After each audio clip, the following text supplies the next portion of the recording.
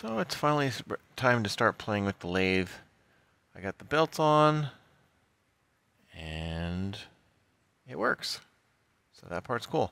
So next to test some of the setup of the pulleys. So I bought a non-contact tachometer just to do some of these tests, because otherwise I'm not going to know what the speeds are. So this just goes through the different speeds. And it goes from like 2,000 something to 400 something on the speeds. Some of them are easier to set than others for switching the pulleys around. And I didn't do any of the gearing, just the pulleys. But that seemed to work okay. And then here I bought a precision level. Came in a nice aluminum box. Because my woodworking level was not precise enough to do the leveling. And it seems to work. Both directions seemed fine. So that's good. I like it. And now I have a precise level for the future. So as you saw, I ran through all the gears, and at least all the gears just with the pulleys. I didn't do any of the side gears or changing that, but just to do tests. And this is not fully engaged. And you push that back, and there's the little flat spot engages with those bolts, and that does the pulley tightening. And I don't know if it came off on the video, the time lapse, but I got a Reed Instruments non-contact tachometer, and I put one of the little, even though I didn't clean up this yet, I put a little reflective piece on and tested it, and it with the here to here and on this to the first gear gives the fastest, and clear down to this level it gives like 400 something, and that's without changing the side gears again. So that'll be cool. And I got the tachometer because that way I can figure out about how fast things are supposed to be, and also I can then make a chart. I think there's probably is a chart in this side panel of how to do the gearing, but that way I can make a chart. Like if I'm working in aluminum and I have a certain speed, I know which gear to, or which pulley and stuff to use. For brass, I can do the same thing. So that was cool. Then I also got a $60 or so precision level that comes with a fancy aluminum, well, a cheap aluminum case, but with little padding in, because for the $60 precision level that does that precision, I saw some notes online. There's a bunch of different models of this, because the same place probably makes it and sells it a bunch of different places. It's cheap, and people were saying that depending on how it got shipped, if it did not have the aluminum box, Amazon would screw up and break it. And I can confirm, even with this one, they screwed up the box. So I'm glad it got the one that had the case, because then it arrived intact. And I was able to use this since my woodworker's level was not precise enough. The thing with lathes that I learned online, it doesn't have to be actually level. It just has to be level with itself, meaning in the lathe black box of its entirety, it should not have any twist, or end to end it should not twist. So with smaller lathes you have more of this problem, but even with the big ones you have all the different leveling feet. Get everything perfectly level to remove the twist in the table, because when you're doing precise cuts, which this probably can't do, if the bed is twisted and you're just running straight across according to between the tool and the bed, you can get a taper on your part. It's not a big deal if the part is really short. You'd still get a taper, but it would probably be too small to notice. But if you're doing a longer part and you need exactly 1 inch, this may be plus or minus some thousandths of an inch below or above 1 inch, and that's different on this end. So it's very hard if you're just running straight across.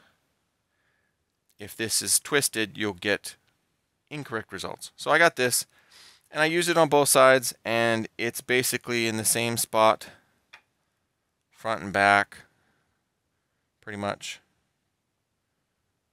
at least, I mean, if each little degradation is, that small, then if the bubble is basically in the same spot between the two degradations on the side that I can see, both sides here and there, and also if you flip the level 180 degrees and it does the same thing, that means the level is calibrated, because for any given location, if a precision, and I learned this online, if a precision level gives you one reading in this orientation and you flip it 180 degrees, if the level is properly calibrated, it should give you the same reading 180 degrees.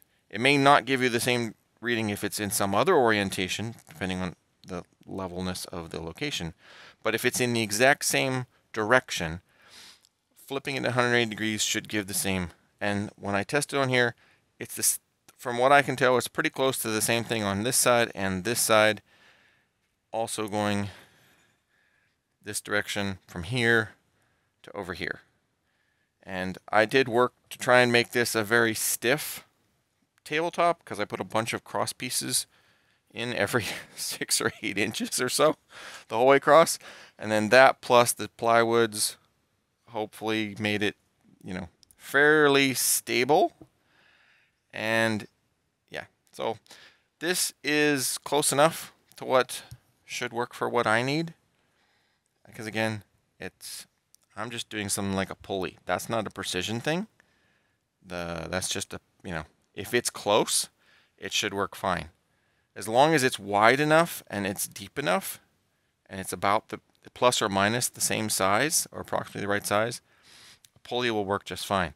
Now, if you're trying to get something such that it fits into somewhere else and meshes perfectly, that's a whole different issue. But for what I need, this lathe should do fine. And if not, eventually maybe I can get a bigger one that's more precise and everything else. But for now, this will let me play. This will let me do basic things. And I only currently have a need for basic things. So it'll be good to learn on. And these used to be made, and you see a lot of people online, people do amazing things with this little lathe, this specific one, the Craftsman Atlas 618. So I don't have any worries that this won't do what I need based on the condition, because again, it came in really good condition from the guy who had it. It's nice to get stuff from a machinist because they take care of their stuff. So next, I think I'm going to take this lantern style tool post off and try and put my quick change tool post on, and then we'll go from there. And I may try and actually make the pulley before I do all the cleanup and everything else, because this is supposed to be, well, the lathe was working when I got it from the guy. He was using it once in a while for projects. So it's not like, other than the fact there's some minor surface rust in spots, it's not like it needs tuned up much before using. I just need to get familiar enough with it and get things sorted out to be able to do what I need. And now I'm just taking the lantern post off, trying to figure out where it went, and it fell apart a few times. And then digging through my box of parts from the little machine shop to get all the pieces for the new quick change tool post. And I think I still need to have a spacer between it and the cross slide, because it doesn't spin the whole way around. It hits that raised section in some of the angles, so I have to figure that out. But the T-slot worked, and it clamps, at least after I installed the little handle and such. It clamps. Now, as I discussed, the stuff moves, which it's not supposed to. The angle adjustment is not tight enough to the lathe. I'll explain that later, but yeah, it seems to work. So that's cool.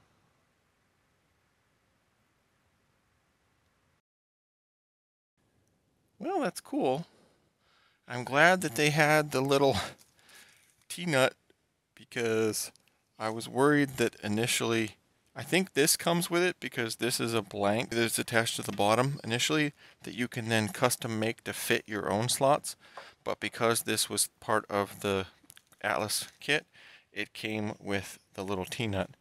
So that was able to go in there. And then it also had some of the other bits and pieces and things. But one thing I noticed is this is not all tightened, because you should not be able to take this and just rotate that by hand, because if you can rotate that by hand, something's not tight enough and just the tool pressure will tend to shift things and cause all sorts of havoc. So I have to figure that out. But the quick change toolbars part works. So that's kind of cool. That specific, yeah, see, you should not be, when you tighten the tool post, it should not shift this. So something's not adjusted tight or correctly. That is where it goes to 0, but something is not adjusted correctly to have that locked down in one place. So I'll have to figure that out definitely before I play around and do much. And the other thing I didn't show, because I got it after I did the lathe accessories, I actually got it last weekend. So the lathe came with one of the steady rests, but one of the things that I saw someone selling online was a follow rest. And that is cool, because I did not, that's the one piece that I knew of that existed for this lathe that I didn't have. Now I have it. That basically, you take this plate off, and then there's a dovetail in there that slides on, and that fits up like that. And this will hold just to the right of where you're cutting with the tool, supposedly, or somewhere nearby with where that is. And then that lets you keep it from deflecting on small parts and such. So supposedly the guy said that he hadn't used it for his lathe, and he sold it and upgraded it from one of these to a 12-inch Atlas, or 10 or 12, one of those. But he said he forgot about this, and he doesn't think it got used much, so that's kind of cool. But it's interesting that this is the same paint. It's different paint than the lathe, but it's the same paint color as the steady rest. So that's kind of neat. Yeah, gotta have that too. So this will work, but like I said, I gotta dig into it before I play around and make sure that I know how to lock all these things and unlock before I try and use it, because I don't want to be trying to do something and then suddenly it shifts. That's not cool.